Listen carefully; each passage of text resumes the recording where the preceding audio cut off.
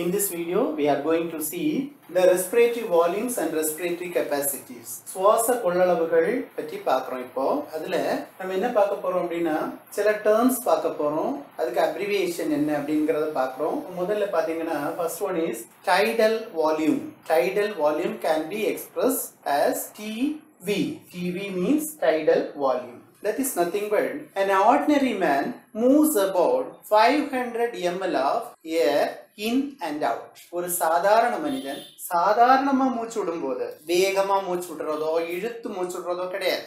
சாதாரணமா நம்மள தெரியாம நம்ம மூச்சு விட்டுட்டே இருக்கிறோம் இல்லையா? So at that time, that is at ordinary inspiration and expiration, we will be taking 500 ml of air in and 500 ml of air out. 500 milli காற்றை உள்ளிழுக்கிறோம் சாதாரணமா மூச்சு விடும்போது. அதே மாதிரி 500 மில்லி காற்றை வெளியே விடுறோம். இததான் நம்ம tidal volume அப்படின்னு சொல்றோம். பாருங்க, tidal volume is the amount of air inspired or expired with each normal breath. So tidal volume is equal to 500 ml. ஒரு கை இழுக்கும் போது 500 ml எடுக்கிறோம் அப்படின்னா ஒரு நிமிஷத்துல நம்ம எவ்வளவு காற்றை உள்ளே இழுக்கிறோம் அல்லது வெளியே விடுறோம். That is equal to 6000 ml to 8000 ml per minute. ஒரு நிமிடத்திற்கு நாம் உள்ளிழுக்கக்கூடிய அல்லது வெளியேற்றக்கூடிய காற்றின் அளவு சாதாரணமாக. சரியா?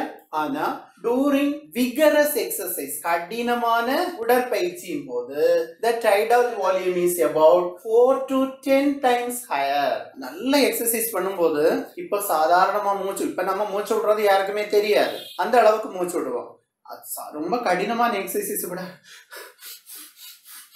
இப்படி பண்ணுவோம். இப்படி பண்ணும்போது அதிகமான காற்று உள்ள இழுக்கும். எவ்வளவுன்னா 4 முதல் 10 மடங்கு அதிக காற்றை உள்ளிழுக்கிறோம். சுவாச கொள்ளளவுகள்ல முதல்ல டைடல் வால்யூமுக்கு தமிழ்ல மூச்சு காற்றளவு. இயல்பான சுவாசத்துல அதாவது இயல்பான ஒவ்வொரு சுவாசத்தின் போதும் உள்ளேறும் காற்று அல்லது வெளியேறும் காற்றின் அளவு மூச்சு காற்றளவு எனப்படும். சாதாரணமா மூச்சு விடும்போது 500 மில்லி காற்றை உள்ளே இழுக்கிறோம் அல்லது 500 மில்லி காற்றை வெளியேற்றோம். அதான் மூச்சு காற்றளவு எனப்படும். ஒரு நிமிடத்திற்கு 6000 ml to 8000 ml. கடின உடற்பயிற்சியின் போது 4 முதல் 10 மடங்கு மூச்சு காற்றளவு அதிகரிக்கிறது. இது first term. Second one inspiratory reserve volume, IRV. அப்படின்னா சாதாரணமா 500 மில்லி காற்றை உள்ள இழுக்கிறோம் இல்லையா? அதுக்கு பிறகு இந்த 500 பிளஸ் அதுக்கு கூட சாதாரணமா இழுத்துட்டு மேக்சிமம் எவ்வளவு காற்றை உள்ள இழுக்கிறோமோ அது inspiratory reserve volume. Additional volume of additional volume means additional to tidal volume. அதுக்கு கூட volume of air a person can inspire by a forceful inspiration. அப்படின்னா இன்னும் மேக்ஸிமம் இழுக்கிறது அது எவ்வளவு அப்படின்னு பாருங்க, 2500 ml to 3000 ml. உட்சுவாச சேமிப்பு கொள்ளளவுன்னு பேர் அதுக்கு. இன்ஸ்பிரேட்டரி ரிசர்வ் வால்யூம் உள்மூச்சின் போது வலிந்து உள்ளிழுக்கும் வேகமா உள்ளிழுக்கக்கூடிய கூடுதல் காற்றின் அளவு, அந்த மூச்சு காற்றளவு 500 போக காற்றின் அளவே உட்சுவாச சேமிப்பு கொள்ளளவு எனப்படும். அதாவது 2500 to 3000 ml. அடுத்தது எக்ஸ்பிரேட்டரி ரிசர்வ் வால்யூம். இந்த டைடல் வால்யூம் 500 போக நம்ம உள்ள இருக்க காற்றை மேக்சிமம் வெளியேற்றோம் இல்லையா? வெளியேற்றோம் இல்லையா? அந்த காற்றுக்கு அளவு. Additional volume of air a person can forcefully exhale by forceful expiration. That is equal to 1000 ml to 1100 ml. வெளிச்சுவாச சேமிப்பு கொள்ளளவு விசையுடன் வலிந்து வெளியேற்றப்படும் காற்றின் அளவே வெளிச்சுவாச சேமிப்பு கொள்ளளவு. 1000 மில்லி லிட்டர், அதாவது 1 லிட்டர் to 1.1 லிட்டர். அடுத்தது ரெசிடியூல் வால்யூம். எவ்வளவு முடியுமோ அவ்வளவு காற்றை வெளியே தள்ளிடு.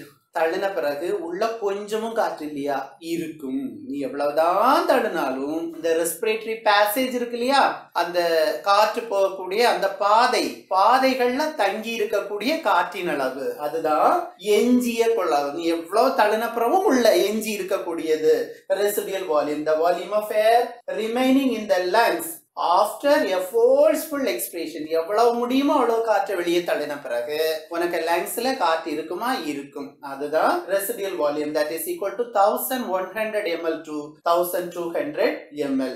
வெளியேற்றிய வெளிமூச்சிற்கு பிறகும் நுரையீரல்களில் தங்கிவிடும் காற்றின் அளவே எஞ்சிய கொள்ளளவு எனப்படும். இனி அடுத்து நம்ம பார்க்கிறது ரெஸ்பிரேட்டரி கெப்பாசிட்டிஸ். வால்யூம்ஸ் பார்த்தாச்சு, கெப்பாசிட்டிஸை பார்ப்போம். ரெஸ்பிரேட்டரி கெப்பாசிட்டிஸை பார்க்கலாம். சுவாச திறன்கள். அதுல முதல்ல vital capacity, the maximum volume of air that can be moved out during a single breath following a maximal inspiration. அதாவது மேக்சிமம் காற்றை உள்ள இழுத்த பிறகு எவ்வளவு காற்று உள்ளே இருந்து வெளியே போகுமோ அது. Vital capacity is equal to excretory reserve volume plus tidal volume plus inspiratory reserve volume. அதாவது இந்த வைட்டல் கெப்பாசிட்டி அப்படின்னா இங்க பாருங்க, சாதாரணமா நான் மூச்சு விட்டுட்டு இருக்கேன், உங்களுக்கும் தெரியாம எனக்கும் தெரியாம இயல்பா மூச்சு விட்டுட்டு இருக்கேன்ல, அப்போ ஒவ்வொரு தடவையும் 500 ml உள்ள வருது, வெளியே போகுது. இப்போ 500 ml என்கிட்ட இருந்து வெளியே போயாச்சு. வெளியே போன பிறகு இனி உள்ள காற்று இருக்கா? இருக்கு. அதாவது நான் சாதாரணமா 500 ml வெளியே விட்ட பிறகு அதுக்கு பிறகு வெளியே பண்ணுனா அது எக்ஸ்பிரேட்டரி ரிசர்வ் வால்யூம், அது இருக்கு என்கிட்ட. அப்ப சாதாரணமா 500 ml plus excretory reserve volume.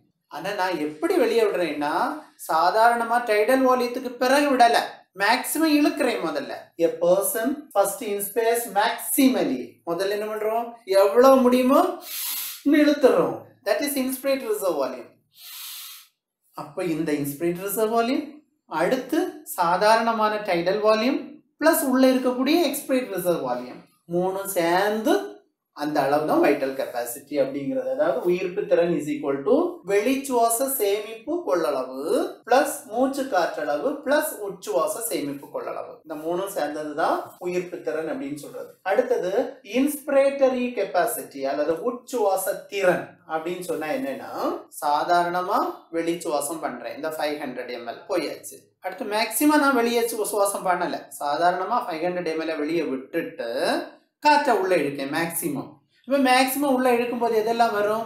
இந்த 500 ml plus inspiratory reserve volume அவ்வளோ வரும்.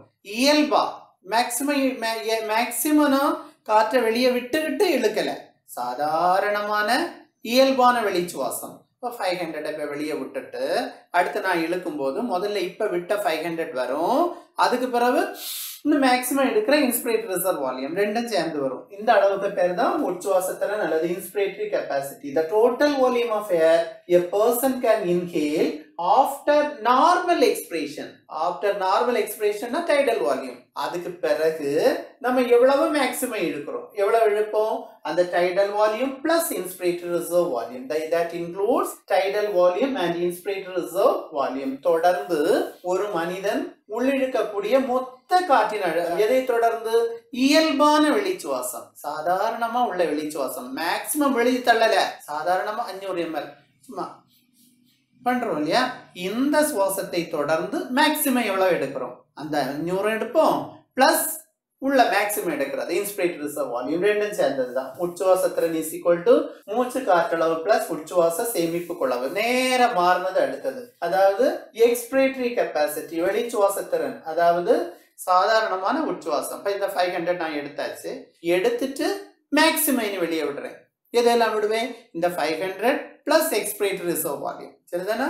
அப்போ பாருங்க, the total volume of air a person can exhale after normal inspiration, that includes tidal volume plus expiratory reserve volume. That is expiratory capacity is equal to tidal volume plus expiratory reserve volume. அதாவது இயல்பான உச்சுவாசத்தை தொடர்ந்து சாதாரணமா 500 ml எடுக்கிறோம், சாதாரணமா எப்போ எடுக்கிறது? அதுக்கு பிறகு மேக்ஸிமம் எவ்வளவு வெளியே விடுறோம்? அதாவது இந்த டைடல் வால்யூம் இப்ப எடுத்து 500 வெளியே விடுவோம், அதுக்கு பிறகு இன்னும் வலிஞ்சு நம்ம வெளியே விடுறோமே எக்ஸ்பிரேட்டரி, அது ரெண்டும். அப்ப 500 பிளஸ் எக்ஸ்பிரேட்டரி ரிசர்வ் வால்யூம் ஏதேசம் 1100 வரும் உங்களுக்கு excretory reserve volume. வெளிச்சுவாசத்திறன் is equal to மூச்சு காற்றளவு பிளஸ் வெளிச்சுவாச சேமிப்பு கொள்ளளவு. இன்னும் ஒரு 3 ஃபேக்டர்ஸ் கூட இருக்குது, பார்த்துருவோம். அடுத்தது டோட்டல் லங் கெப்பாசிட்டி, மொத்த நுரையீரல் கொள்ளளவு. என்னுடைய நுரையீரல்ல எவ்வளவு மேக்சிமம் காற்று கொள்ளும், அவ்வளவுதான். இப்போ நான் சாதாரணமா மூச்சு விடுறேன், இப்போ மூச்சை நான் இப்போ வெளியே விட்டேன், 500 ml வெளியே போச்சு.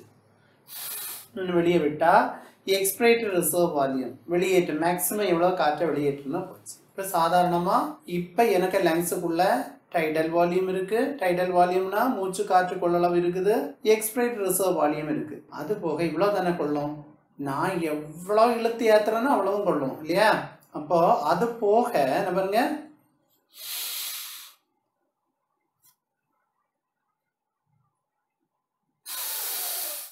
இப்ப நான் வெளியே விட்டது என்னெல்லாம் expiratory reserve volume, tidal volume, inspiratory reserve volume எல்லாம் விட்ட பிறகும் லங்ஸ்க்குள்ள இன்னும் கொஞ்சம் காற்று இருக்கு சரியா அந்த காத்துக்கு பேர் என்னன்னா residual volume அப்போ வெளியே விட்ட காற்று என்னெல்லாம் inspiratory reserve volume, expiratory reserve volume, tidal volume இந்த மூணையும் சேர்த்து நம்ம முதல்ல படிச்சோம் vital capacity னு படிச்சோம் அப்போ மொத்த எனக்கு நுரையீரலுக்கு கொள்ளளவு total lung capacity is equal to அந்த inspiratory reserve volume, expiratory reserve volume, tidal volume மூணும் சேர்த்து vital capacity plus இது போக லங்ஸ்ல எனக்கு எஞ்சி இருக்கக்கூடிய residual volume அப்போ இந்த VC தான் expiratory reserve volume, tidal volume, inspiratory reserve volume இவ்வளவு சேர்ந்தது VC plus residual volume that is equal to normally 6000 ml 6 liter ஏர் நமக்கு பொதுவா காற்று ஒரு லங்ஸ்ல கொள்ளும் அதுதான் சொல்லியிருக்கோம் மொத்த நுரையீரல் கொள்ளளவு சமம்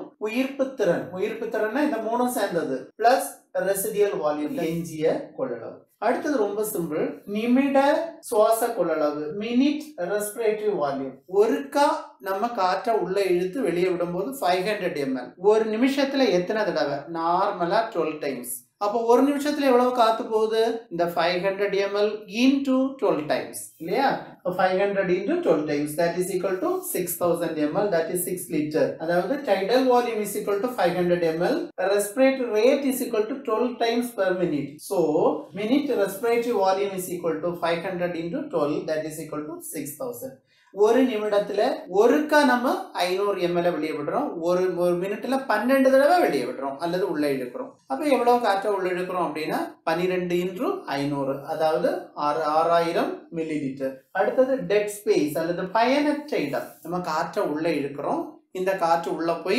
gaseous exchange oxygen carbon di oxide பரிமாற்றம் நடக்கக்கூடிய இடங்கள்ல போகுது நம்ம உள்ள இழுக்கக்கூடிய எல்லா காற்றும் அந்த வாயு பரிமாற்றம் நடக்கிற இடத்துல போய் சேருதா இல்ல அந்த ரெஸ்பிரேட்டரி பேசேஜ்ல கொஞ்சமாவது இருக்குதா எல்லாம் போய் சேர்றது இல்ல கொஞ்சம் ஏர் அந்த ரெஸ்பிரேட்டரி பேசேஜ்லயே தங்கி இருக்கும் அதாவது எதுல ஈடுபடாம வாயு பரிமாற்றத்துல அதாவது எக்ஸ்சேஞ்ச் ஆஃப் கேசஸ்ல அந்த ரெஸ்பிரேட்டரி ஏரியாவுல போகாம பேசேஜ்லயே தங்கி இருக்குது அதுக்கு பேரு டெட் ஸ்பேஸ் அப்படின்னு பேரு சம் ஆஃப் த இன்ஸ்பயர்ட் ஏர் உள்ளிழுக்கப்பட்ட காற்றுல கொஞ்சோண்டு never reaches the case exchange area case exchange நடக்கக்கூடிய இடத்துல போய் சேரல பேசேஜ்லயே இருக்குது அந்த அளவு காற்றுக்கு பேரு தான் டெட் ஸ்பேஸ் அப்படின்னு பேரு உள்ளிழுக்கப்படும் காற்றின் ஒரு பகுதி சுவாச பாதையை நிரப்பினாலும் வாயு பரிமாற்றம் நடக்கக்கூடிய பரப்பை சென்றடைவது இல்லை அந்த அப்ப எவ்வளவு காற்று அந்த பேசேஜ்ல அப்படி இருக்குதான் 150 ml that is equal to